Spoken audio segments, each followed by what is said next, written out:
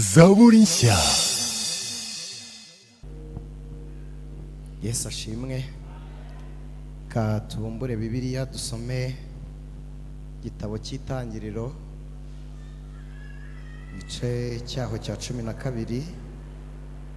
Igitabo cy'Itangiriro igice cyaho cya 12 ni igitabo abantu benshi kukibona biroroshye, ntabwo abasomyi ba Bibiliya ntabwo rwose kumenya mu Itangiriro ntibyabagora. Nicyo gitabo kibanza igice cya 12, tugendereye umurongo waho wa 2, ariko reka duhere ku murongo waho wa mbere. Umutwe w'ijambo muri Bibiliya y'Ikinyarwanda aravuze ngo Uwiteka yohereza Aburahamu i Kanani, yohereza Aburahamu i Kanani. Murongo wa mbere haravuze ngo Uwiteka ategeka Aburahamu ati, va mu gihugu cyanyu usige umuryango wanyu n'inzu ya so, ujye mu gihugu nzakwereka. Murongo wa 2 aravuze ngo nzaguhindura ubwoko bukomeye, nzaguha umugisha, nzogeza izina ryawe uzabe umugisha. Akiri neza iri jambo ry'Imana. Ndagira ngo uyu murongo wa 2 tuwusubiremo. Harimo ibintu birenga bingahe ababibara murabara impano Imana yahaye Aburahamu. Hano haravuze ngo nzaguhindura ubwoko bukomeye, icyo ni icya mbere. Nzaguha umugisha, icyo ni icya kabiri. Nzogeza izina ryawe, icyo ni icya gatatu. Hanyuma icya kane haravuze ngo uzabe umugisha. Amen. Shaka tuganirira ijambo ry'Imana mu mwanya dufite, kandi Imana ishimwe ko iduhaye uburyo, kaduha n'umwanya wo kuboneka. Ntabwo nakirengagiza gusabira umugisha abantu bigomwe mugatambuka muri ya mvura. Nabyo biri mu bintu Imana izabibukira. Imana ibaha umugisha. Abantu baje namaze kwivuga, habaye harimo abo tutaziranye. Nitwa Ev.Anicet niyo mugabo, nsengera hano kuri paruwasi ya Remera. Hanyuma mfite madamu tubyaye kabiri, kandi tuzirikanye n'intashyo twahawe na bene so, aho twagiye tunyura mu ruhame rw'abera cyangwa se mu materaniro y'abera.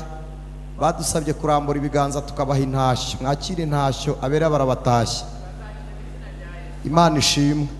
Ndagira ngo tuganire kuri iri jambo ry'Imana rivuga ngo guhindurwa n'Imana, uburyo butuma uba umugisha nawe ukanezerwa cyangwa se ukibera umunezero. Aha Bibiliya ivuze umugisha, abantu benshi twumva ubutunzi. Iyo Bibiliya ivuze umugisha ari ibintu duhita turebaho, kandi koko biri no mu byiciro by'umugisha, kuko hari igihe tuvuga umugisha gahita wumva amashuri, nayo nibyo koko ni umugisha, ariko turaza kureba ari umugisha kuri bande. Iyo Bibiliya ivuze urubyaro narwo ni umugisha, ni ukuri ni umugisha. Yo tuvuga umugisha hari abantu bahita bumva urushako, nabwo kandi narwo ni umugisha. Hanyuma iyo tuvuze umugisha hari abantu bumva amazu, kandi nabyo ni umugisha.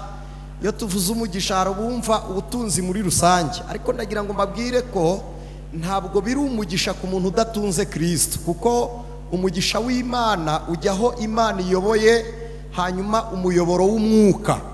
Nta muntu ubona umugisha adabyawe n'umwuka, nta n'umuntu ubona umugisha adafite Kristo, kuko umugisha Bibiliya ivuga urenze umutungo, urenze ubutunzi.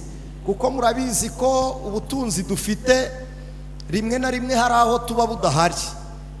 Ikindi gihe hari ibyago tugeramo ntibutugoboke, n'ikindi gihe hari igihe bumwe na bumwe butuzanira amakuba n'akaga. Kuko niba ari intambara umuntu arwana nazo, iyo amaze gutunga arwana intambara yo kurinda ibyo afite.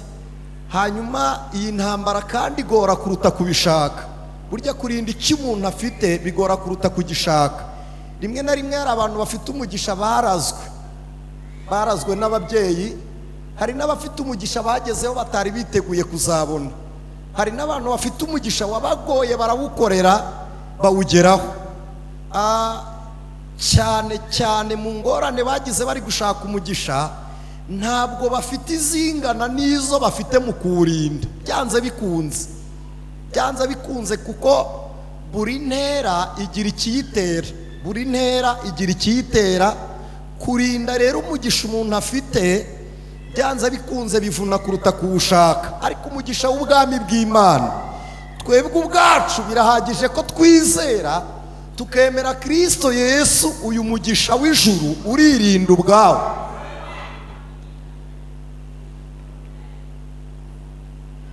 Ahari abantu ntituri kumwe, numvishe bake turi kumwe.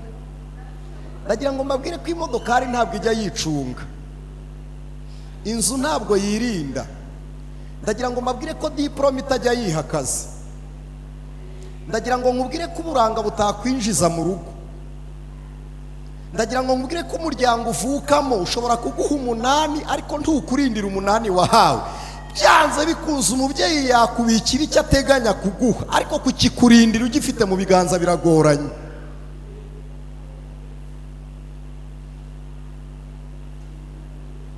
Ariko tumaze kubona Kristo Yesu ubwe birahagije ko yirindira muri wowe, kuko we n'uburinzi. Kabiri, arinda umuntu wese ugendana nawe, arinda umuntu wese agenderamo akorana nawe. Hanyuma ibi byonyine bituma umuntu ahinduka umugisha kuruta uko yabona umugisha. Mana ishimwe. Bituma umuntu ahinduka umugisha kuruta uko yabona umugisha. Abantu benshi bazi imodokari ntibazitunze. Kumenya imodokari ni kimwe no kuyitunga ni ikindi. Hanyuma kuyimenya si inyungu nko kuyigira.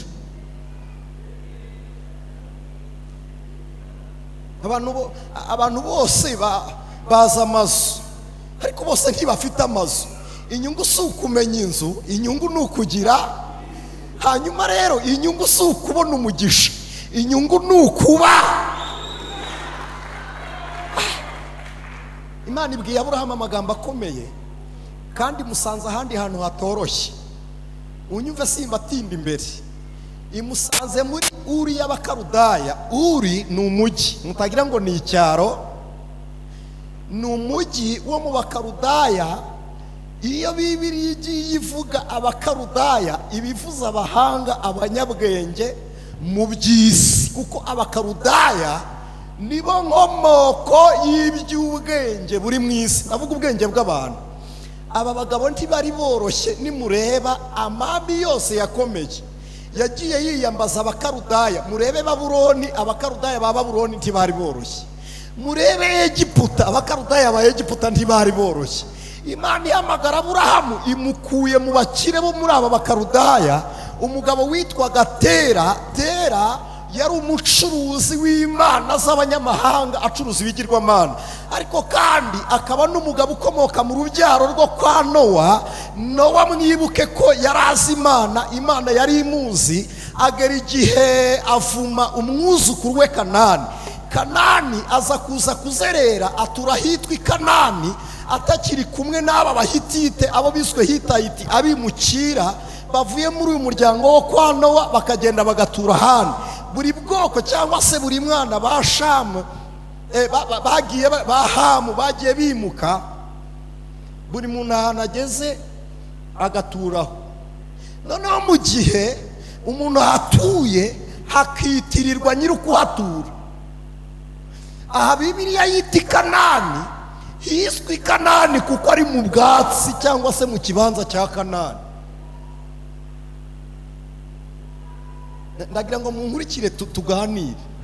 Kanani ubwe afite abantu benshi bamukomokaho n'Abanyakanani. Muri aba Banyakanani habayemo amoko menshi, amahanga menshi yari atuye Kanani, kuko Abanyakanani bivanze n'andi moko bagenda babyara abantu batandukanye.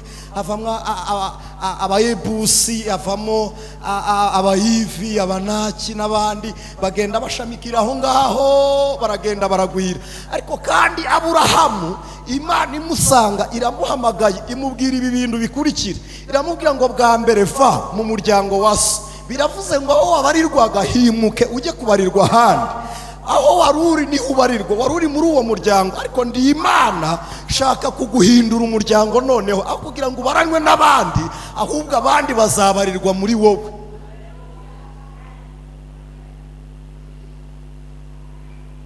aho kugira ngo ugume muri uriya bakarudaya ubaranwe n'abakarudaya bavemo tugende gutyo gusa basige. Mu kubasiga ni ijambo rifite imbaraga, ntabwo bivuze ngo haguruka ugende, biravuze ngo basige. Ubwo hari ijambo kubasiga bibagirwe mera nk'utabagira, kubera ko hari icyo muhuriyeho, ariko nimara kuguhamagara ndaba ngutandukanyije n'isano yabo. Bwa mbere umuryango wawe ni uwabo, none njyewe shaka kuguhindura umuryango isi yose izitirirwamo, kandi shaka kuguha urubyaro amahanga yose azaboneramo umugisha. None nuguma mu bakarudaya muri iyi uri uzitirirwa mu muryango nguhaye, uzaba ufitanye isano nabo wowe uvukamo, ariko nubavamo nzakuremamo umuryango udafite ihuriro n'uwo ngukuyemo kabiri, kandi uzaba warasize ibyo wasize ntiyuzemere ko bigukurikira mu gihugu ugiyemo. Siga inzu ya so. Nagira ngo mbabwire ko Aburahamu ntahawe umugisha w'uko Imana imuhamagaye, ahawe umugisha w'uko yitabye Imana imuhamagaye, ahawe umugisha y'uko yemereye Imana akagira ibyo asiga. Ndabisubiramo, Aburahamu ntahawe umugisha gusa kuko atoranyijwe. Aburahamu ntahawe umugisha kuko ari mwene Tera. Ntabwo ahawe umugisha kuko ari mu muryango wo kwa Nowa. Ahawe umugisha kuko yumviye Imana imuhamagaye. Imana ihimbazwe. Nari mvuze ngo Imana ihimbazwe. Ariko Imana iragaba bene data, Imana iragaba. Umunyarwanda yagiye yita amazina, hari amazina nkunda y'ikinyarwanda, maze iminsi numva hari izina ryajyaga rinezeza, nakumva umuntu uryitwa gusa nkumva mukunze, nta kindi tutavuga. Ijambo rivuga ngo ndihinyurwa, arikunda we, ewe data we, ntihinyurwa. Niba hari uhari muri twebwe, hari uhari witwa ntihinyurwa? Arimo? Urebe uburyo uza kwigurira akantu. Imana yacu ntihinyurwa, Imana ntihinyurwa. We mwebwe muri kuryumva mu kinyarwanda, no vaho tujye spirituel Roma, turyumvire mu Imana ntihinyurwa. Salomo yarabivuze mu gitabo cy'imigani 21:30, yaravuze ngo nta bwenge cyangwa inama cyangwa ubuhanga byabasha kurwanya Uwiteka. Mu yandi magambo, niyo wazana iki, ntabwo mitrayeze zikuraho umugambi w'Imana, nta mbunda irasa ubushake bw'Imana, none nta n'imigambi ivuguruza gushaka kw'Imana, none nta n'izina rihindisha umushyitsi wiswe izina n'Imana, none nta n'ishyanga rirwanya rikanesha umuntu w'Imana. Imana ntihinyurwa. Ibwiye Aburahamu ngo vayo ujye mu gihugu nzakwereka. Pawulo yabwiye Abakorinto, arababwira ngo Imana ishimwe ko ihora iturangaje imbere. Ishimiye Imana iduhamagara ikaza aho idukuye, ikajya aho itujyana, ikabana natwe naho itunyujije. Imana ishimwe.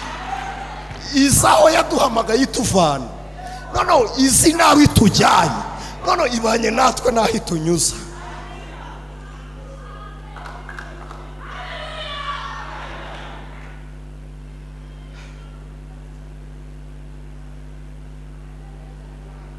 Imana ishimwe. Iramubwira ngo ndaguhamagaye Aburahamu.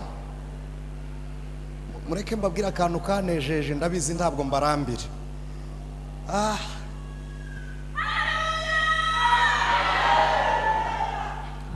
Nabayeho ndota bisanzwe nk'abandi bantu,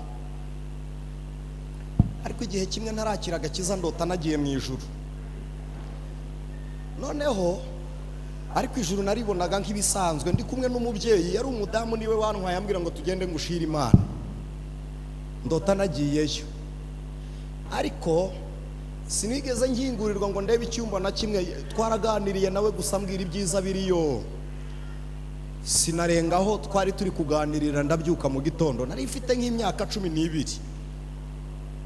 Ndabyibuka zimwe mu nzozi zitajya zimva ku mutima nizo zirimo. Hari inzozi 6 narose ziruta izindi. Hanyuma ku yindi nshuro ndarota nizo nzozi za kabiri narose ndota marayika duhagararanye sinshaka gutindaho nabwo nari ntarakizwa niho nakiriye agakiza kuko mu nzozi nimwo nahinduriwe nakira agakiza ariko kimwe mu bintu byanejeje nuko Imana yampamagaye izina kandi nari ifite irindi nitwa rigira ryihorera iryo nari naryiswe kubera impamvu z'idini irarireka ariko Imana ni igitangaza nari mfite amazina menshi noneho ndote nijoro Imana impamagara ari wo munsi wanjye wo gukizwa iravuga ngo niyo mugabo nguhamagaye mu izina ntabwo ari irihimbano niryo niswe n'ababyeyi iravuga ngo nguhamagaye mu izina ndi Uwiteka Imana ngufashe ukuboko nguhamagariye kuvuga ukuri kandi nzakujya imbere ngukoresha icyo ushatse kuvuga ni iki nta kintu kiba wakiryoha ngo kumva imvugo y'Imana mwebwe dufashwa muri rusange turi kuganira n'Imana mu iteraniro ugafashwa ukumva umunezero ariko noneho Imana ije personnel wowe ubwawe wowe ikuvuzeho wowe wenyine Aburahamu imuhamagara yari muri uri y'Abakarudayi Tera yari afite abahungu bibiri tubwira bavukana na Aburahamu hanyuma akagira n'abuzukuru kuko Loti yari umwuzukuru wa Tera Aburahamu abayiriye se wabo wa Loti none Imana ntihamagaye bose ihamagaye Aburahamu kubera iki ari Aburahamu ihamagaye hari abantu bajya bakunda gutanga ingero hanze aha bakavuga ngo kugira ngo nkizwe na runaka n'ubundi nabireka ngo kugira ngo nkizwe nkuko akijijwe nabireka ngo kugira ngo nsengane nawe nabireka ndagira ngo mbabwire ko umugenzi ufite gahunda yo kugira ahantu hajya runaka iyo akiri mu rugo ntushobora kumwita umugenzi ariko naba nuhagaze kuri arebisi naba nuhagaze kuri arebisi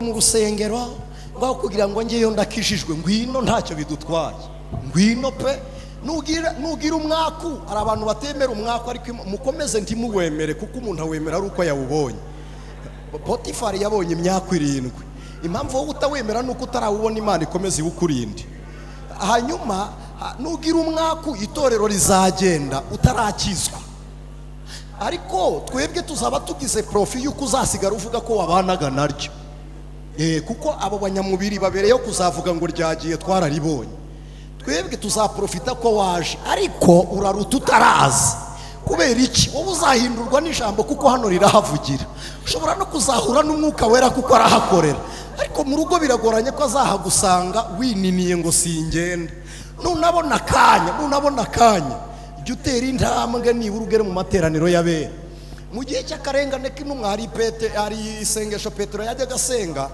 mu by'iserogasi mu byo biserogasi hari amagambo yanditswe n'aba bigishwa ba Kristo atarageza ajya muri Bibiliya nk'abatoma bafite ibitabo barabifite bitarimo hano babyita rogasi hanyuma baburaga uburyo bajya mu ruhame mu rusengero Petero akagenda akavuga ngo ni Simoni nahageze akongera akisubirirayo Simoni nari mpageze akongera akagenda uyu nguyu ararutuzirikana kujyayo ariko utarajyayo uwaje kwifatikanya natwe araruta wa wundi utubeshya ngo umutima urahari ngo kuko gahunda ndazizi ko muzifite ngo niriwe mu kazi ariko twari kumwe mu mwuka Aburahamu nubwo ari mu bigirwamana byo kwa Tera afite ikibazo kuko bafite igitabo kigaragaza Imana imirimo Imana yakoze barayanditse none arabona Tera hagati ya Tera harimo imirimo Imana yabanje gukora kwa Nowa none iyi Imana yakoze imirimo ntabwo ari yo Tera asenga aracuruza izindi Aburahamu arebye abona hari Imana yigeze gukora imirimo izacuruza kugira ngo zinjire barazanura kugira ngo zota akazuba barazanika kugira ngo zike barazisiga amarangi arangije aravuga atari ko ya Mana yakoraga imirimo yagiye ya Mana yagiye uyu muhungu akagatima gakubite umuntu wese utekereje Imana ariko Imana yari iri mu ijuru abahawe connection yo kuganira nayo. Umuntu wese utekereje Imana abahawe umwanya wo kuganira n'Imana. Hari umwana w'umuhinde wigeze yagaragaza Imana zose. Dufite indirimbo mu gitabo cy'indirimbo yaririmbye mwebyiri, indirimbo y'125 ivuga ngo ubwo umwami Yesu ankunda ndamahoro, n'indirimbo ya 15 ivuga ngo amasezerano yose uko Imana yatanga yakomejwe n'amaraso y'umwami wacu Yesu Kristo. N'umwana wagerageje Imana, nyina yishwe n'indwara, indwara yishe nyina, umwana arakomeza nawe arayirwara. Ise kuko yari afite urundi rugo amuta muri uru rugo yarwariyemo, urugo nyina yapfiriyemo, arangije aramusigara agenda. Ise yari umusiramu, nyina yari umuhindu. Abahindu basenga inka. Mu gihe cyo kuramya bari mu minsi yabo y'amasengesho, ntabwo bemera ko inka itamase hasi, ntabwo babyemera. Abitwa abatambyi biza Imana bagenda inyuma y'inka, hanyuma yajya gutamase agatega intoki, hanyuma agatega intoki akagwaho. Abantu basenga izi Mana barafata bakabasiga amase mu gahanga bagakora ibimenyetso shiste bazi kwinga izo Mana zabo. Noneho akaba nanone ise nari bagweko ya Musiramu nari umuhindu, hanyuma bose bari hamwe. Uyu mwana aravuga ngo ngiye kugerageza Imana. Iya mama niba yanyumvikanyiza nizi ntabare ndarembye, abivuga ari ninjoro mu cyumba wenyine. Iya data niba yabishobora izi ntabare ndarembye, bucya nta Mana nimwishe. Agere ku munsi wa gatatu kandi ashonje afite inzara, tibamuhaga ibiryo bakinguye kuko byose yabirangiriza mu cyumba yabagarimo. Basunikishaga ikirenge isahani akariraho, byose abirangiriza aho. Murumva nta kujya mu bwiherero. Uyu mwana yibukiye abambwe ku musaraba, aravuga ngo hari Imana yapfiriye abantu. Niba ishoboye izi ngize, mu ijoro yahamagayemo Kristo nibwo yabonye umucyo w'itangaza mu cyumba yari arimo. Arangije abona umucyo mwinshi, aravuga ngo papa none uje n'itara hano. Yesu aravuga ngo ntabwo ari so, ni Kristo umwami wo kubambiwe.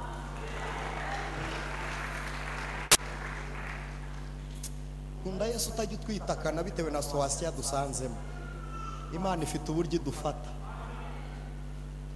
Reka kureba uko abantu bagufata, Imana ifite uburyo idufata. Ewe data we, kandi imbere y'Imana dufite irindi zina. Ahwi ugazazahamaga amazi mugita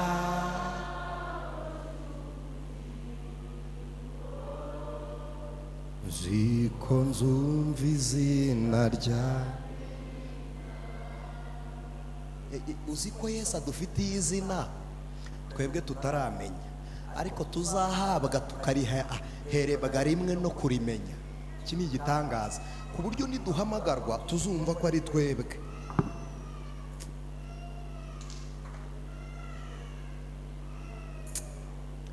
Imana ishimwe. Uyu mwana aravuga ngo muba wapfiriye nanjye ndimo, aravuga ngo nawe urimo. Umwana aravuga ngo sohoka mwa kino cyumba na papa ntabwo ahinjira. Aravuga ngo uretse na hano no mu rupfu tuzabana. Aramubwira ngo nenda gupfa n'ubundi ndagiye karabaye. Yesu aramubwira ngo umuntu unyizera naho yapfa azongera abeho.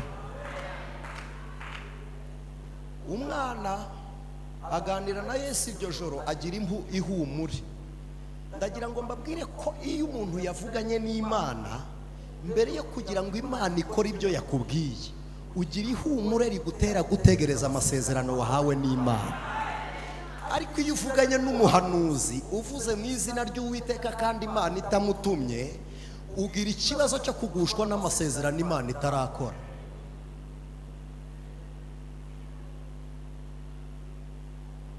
Nenda gusenga ariko munyumve, iyo Imana ivuganye nawe ugira ihumure ry'ibyo Imana izakora. Ariko iyo uvuganye n'umuntu ubeshyeye Imana, ibyo biguteza impaka, bikaba ikirego gituma uhora uburana n'Imana. abenshi uhora mubwira Imana warabivuze none ntiwabikoze bikore niba uri Imana bikore ngo ugaragare kuri Imana. Ntabwo Imana igaragarira mu byo yakoze, Imana igaragarira mu gukiranuka kwayo. Ndagira ngo mbabwire ndabisubiramo, Imana ntigaragarira mu mirimo, Imana igaragarira mu kwera kwayo. Hari n'imirimo abantu benshi muzi ko ari Imana kandi atari yo. Hari n'ibibazo muzi ngo ni Satani kandi atari we. Hari ibibazo duterwa na capacité intellectuelle. Urugero rw'imitekerereze yacu nabyo bidushyira mu byago. Uburyo ukemuramo ibibazo bishobora kukuzanira ibindi. Warangiza ngo Satani arandwanya, siwe n'umwanzuro mubi wafashe.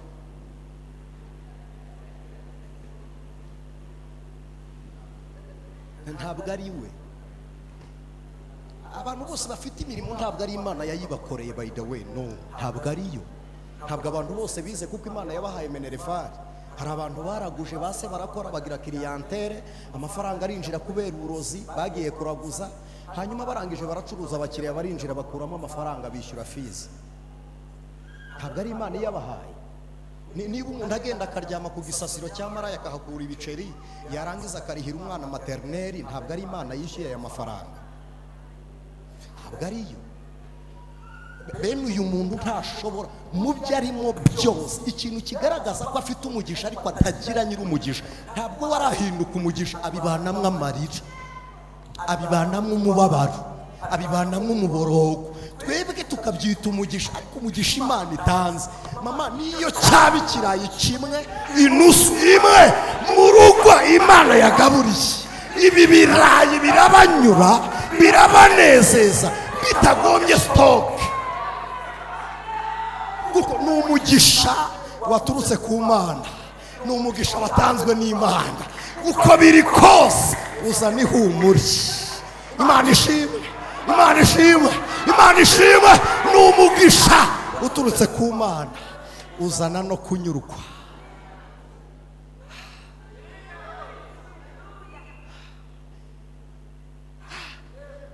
Imana ihimbazwe. Nashaka kaba karobo ka kawunga gaturutse ku Mana. Yewe data we, urashisha kuko n'abariye ibishyimbo muri Babuloni barabyibushye baruta barya inyama.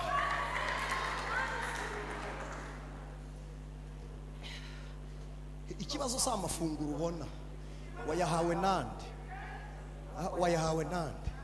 Ikibazo si agatenge kamwe mama, ahubwo wakambitswe nande. Ikibazo si niveau d'étude, ninde wakwishyuriye amashuri ahubwo. Ikibazo ntabwo ari karitsiye utuyemo n'abarozi muturanye, ahubwo ninde wemeye kutura aho ngaho. Ikibazo ntabwo ari aho wavukiye, ahubwo ninde washatse kuvukiraho. Ninde? Ntabwo ikibazo ari aho wanyuze, oya, ntabwo ikibazo ari aho wanyuze. Ndagira ngo nguhumurize, nawe uri intwari y'igihe cyawe, waragerageje. Hari igihe abo ngabo ubona bakuruta batari kunesha intambara warwanya aho wanyuze, nawe uri intwari y'igihe cyawe, waragerageje. Ahubwo mu nzira urimo wagendanye nande.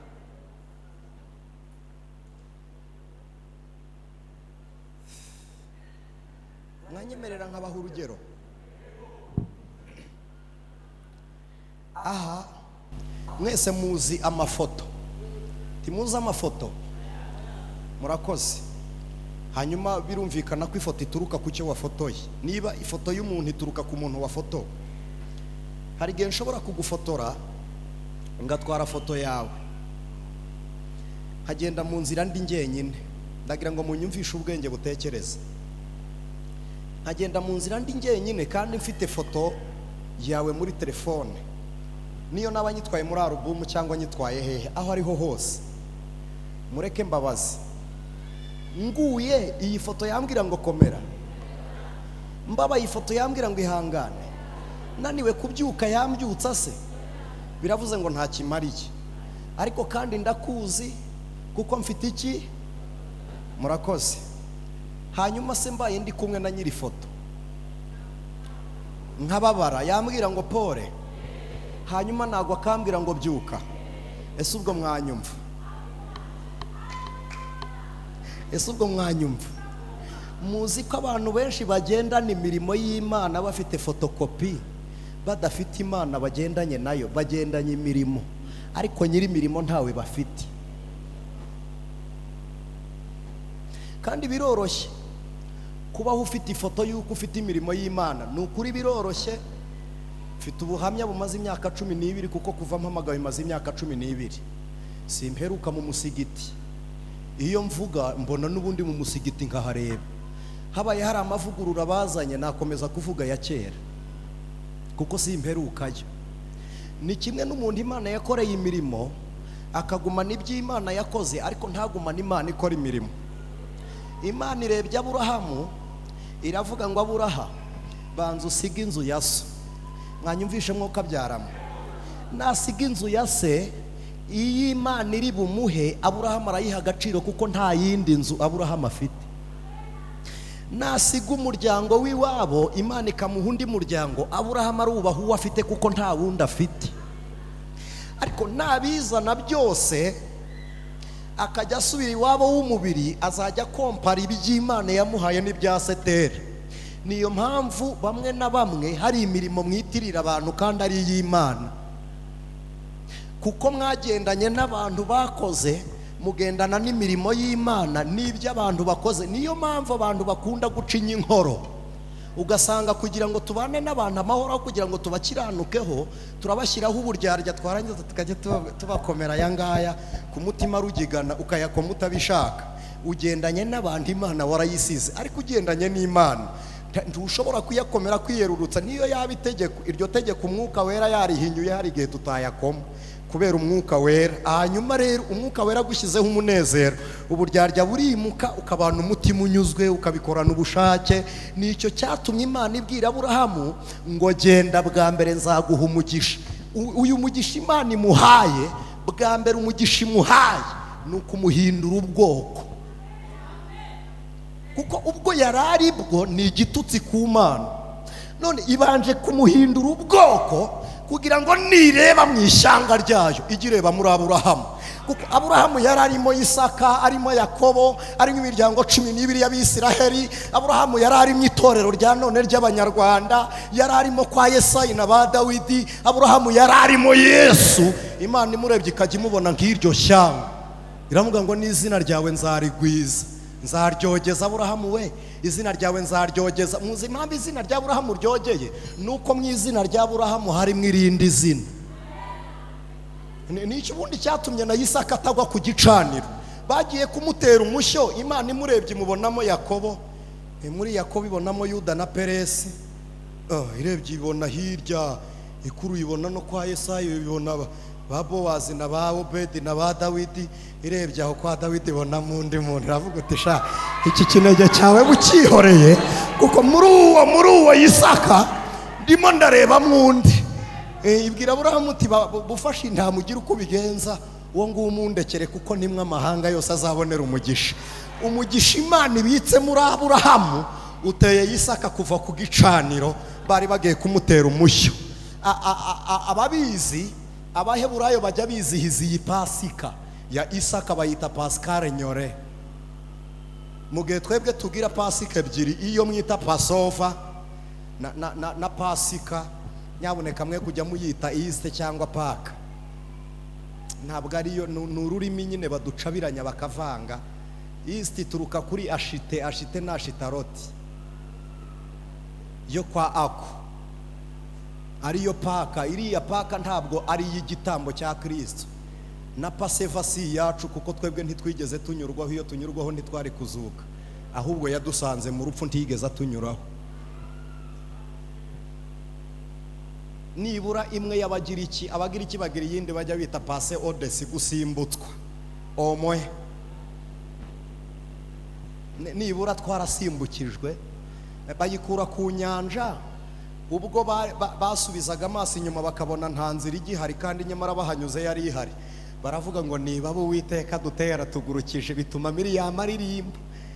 Aravuga uti ifarashi n'uwihetse ibiroshye mu nyanja. Uku ni ukuba umugisha. Umuntu wabaye umugisha hawe n'Imana abaho mu buzima avuga ngo ayiwe, Imana ikavuga ngo urakire. Iyo avuze ngo tse, ihita imubwira ngo urakire. Niyo hagize akamurumira amubwira ngo impore, kuko ni umugisha. Ariko data wa twese awuhinduwe n'Imana. Noneho uyu mugisha Imana imuhaye, niyo wowe utabaye maso iza kukubwira ngo ba maso mwana wanjye. Satani ashaka kukuriganya. Uzi impamvu Imana ikubwira ko ushaka kuriganwa? Ni ukugira ngo urinde ibyo wahawe nayo. Impano y'Imana itajya mu biganza by'umubisha. Wa ni umugisha uturuka ku Mana, iragukangura kugira ngo uwurinde. Kabiri, iyo wahindutse umugisha ubaho mu buzima butifuza kubaho nk'abandi, ahubwo ubaho mu buzima bunejejwe n'ukuri wowe.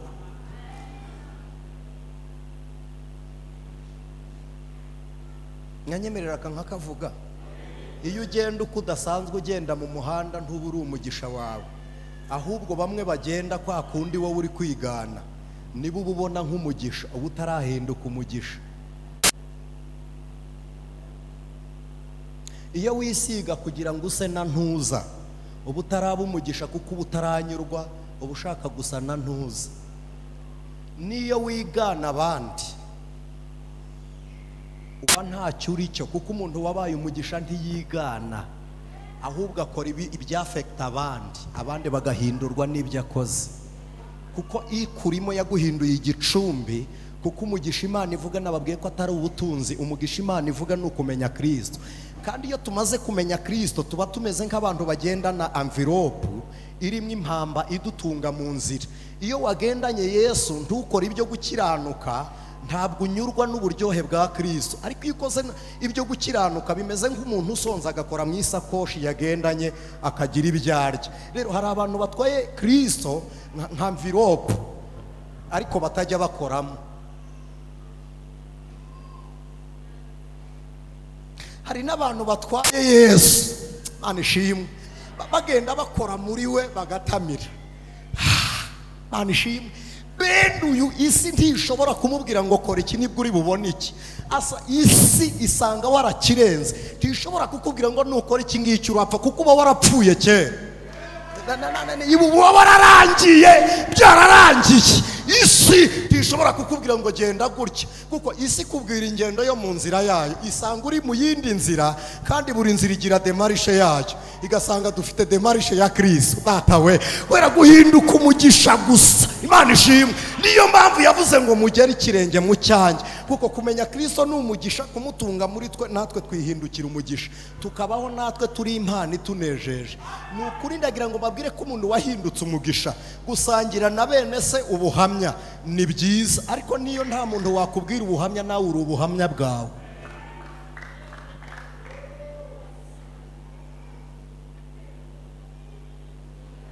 Dusenga n'Imana. Aburahamu ahagurutse agiye, iramubwira ngo n'umuntu uzawukwifuriza azaba awubonye, noneho umuntu uzakuvuma nawe azaba avumwe. Niyo mpamvu Pawulo yanditse aravuga ngo kuri bamwe turi urupfu, tubazanira urupfu, ariko ku bandi tubazanira ubuzima. Ugututse abakoze mu mbone y'ijisho ry'Imana. Jite ahantu umukiranutsi w'Imana ari mu isi bimeze nk'ahantu drapeau nationale ishinze. Ahantu iri, ahantu drapeau nationale iri ku gicumbi aho ngaho. Abadata we, kuko umwuka turimo udutera kuba connecte n'Imana. Drapeau nationale ahantu ishinze biravuze ngo ni mu bwatsi bwacu. Ahantu usanze ibendera ry'igihugu niyo haba hatari mu Rwanda, ubwo baba bafitanye communication n'igihugu byanze bikunze.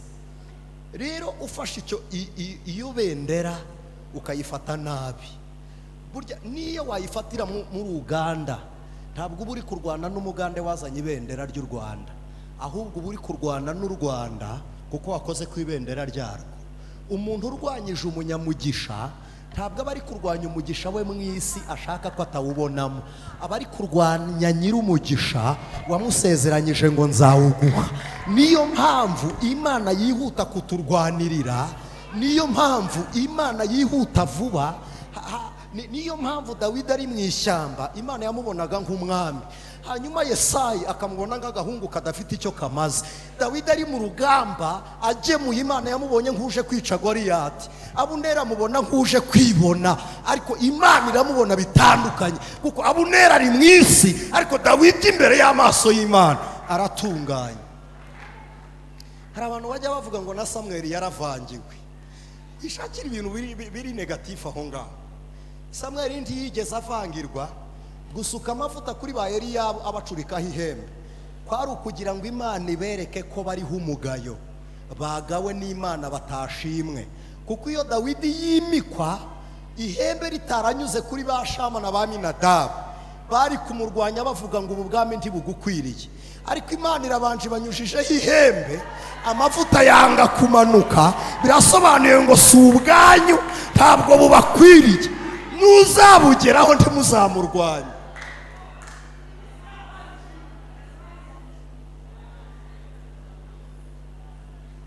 Ntabwo ari ivangirwa. Biba yari ivangirwa haba haravangiwe benshi. None se uwashakanye n'uwo mwateretanye kuva wabaho, ubwo nawe wari waravangiwe. Ariko impamvu wabanje kunyura hirya ni ukugira ngo uwo wagukundaga azamenye ko mwakundanye birananirana, atazongera kugira ikindi kintu aza kureba, hari uwagutsindiye.